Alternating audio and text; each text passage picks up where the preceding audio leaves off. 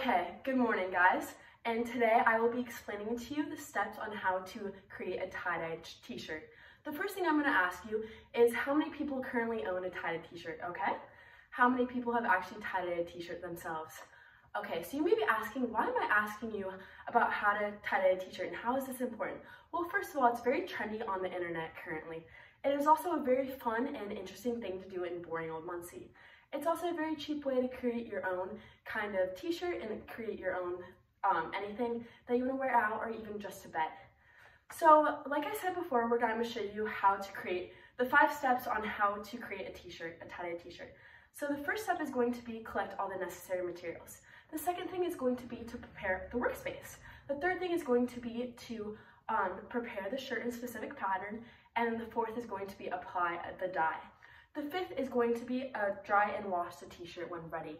So as you can see, when you're going to collect the valuable materials that you're going to need to create this t-shirt, what you're going to do is you're going to actually need some gloves.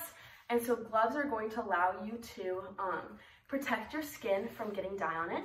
You're going to need a plastic bag, which is going to be able to put the t-shirt, the wet t-shirt in, so it can dry for 6 to 8 hours. You're going to need a trash bag, which is going to allow for the workspace that you're working in to be clear of dye. You're also going to need a reactive fiber dye that's going to dye the t-shirt and allow it to be strong. You're also going to need a white t-shirt, and this white t-shirt can be collected from either your closet, it can be collected from Goodwill or Target or Walmart or anything like that. You're also going to need some rubber bands, and as you can see, these rubber bands are already on the t-shirt. So the next thing that you're going to do is you're going to actually prepare the shirt. So when you're preparing the shirt, what you want to do is you want to make sure that you have a specific pattern that you like.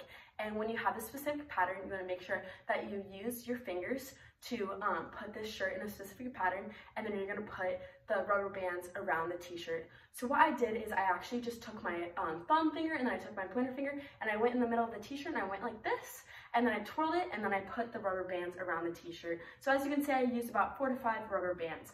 The next thing that we're going to want to do is we're going to want to put on our gloves.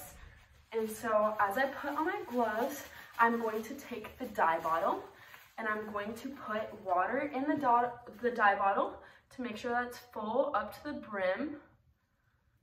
And then I'm going to put the cap back on and shake vigorously for about 5 to 10 seconds.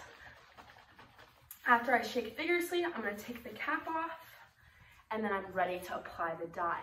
So when I'm applying the dye, I have specific sections right here, and I'm gonna apply the dye to the sections that I want to be colored.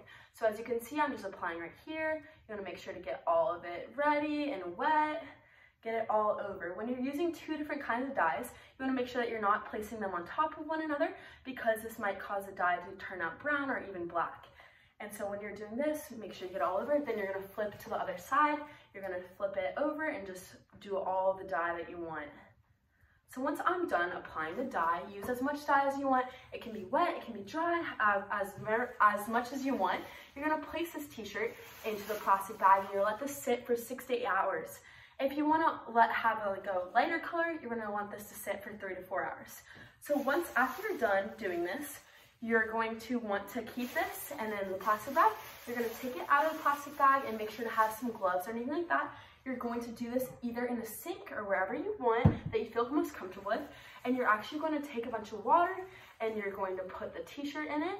And then you're going to wring the t-shirt out until there's no more dye rinsing out from the actual t-shirt. So as you can see, this shirt is a little bit still wet. So there's still going to be dye that's rinsing out. But as you can see, you're just going to pour and then the dye is going to rinse out. And then once the t-shirt stops wringing, and then there's no more water or colored water rinsing out, this means that you can put it in a normal cycle and put it in a normal drying cycle. So as you can see, this is the steps on how to create your own very tie-dye shirt, and I hope to see the very creative things that you guys do with this 5-step process. Thank you. Okay. This is my card. And then these are my listeners.